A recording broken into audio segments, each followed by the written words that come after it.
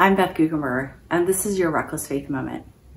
My husband and I adopted a 12-year-old boy from another country, and it took about 18 months from when we decided to adopt him until he came into our family.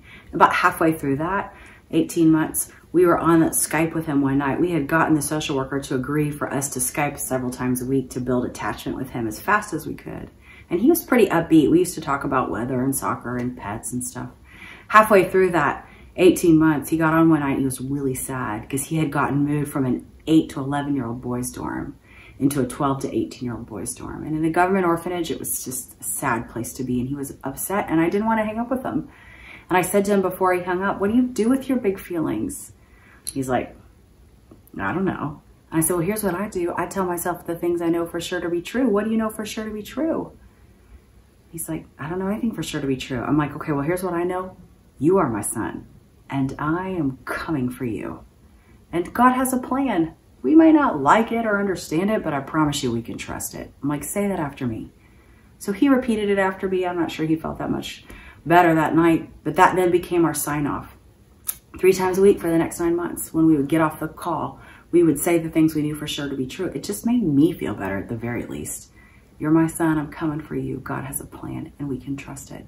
It's time for us to finally show up in court. He was so excited. He knew he had a plane ticket in his new name to go back to the US with us the next day. When it was his time in court, we walked into the room and something inside of him triggered because the last time he'd gone into a room like that, a family fell apart, didn't come together.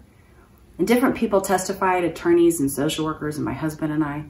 But the way the law is written in his country, if you're over the age of 12, you have to testify in your own voice if you want to leave your country and go to another family. So that's exactly what happened. The judge looked at him and said, "Is this what you'd like, to repatriate to another country and be in their family?" And he couldn't talk. He just said nothing.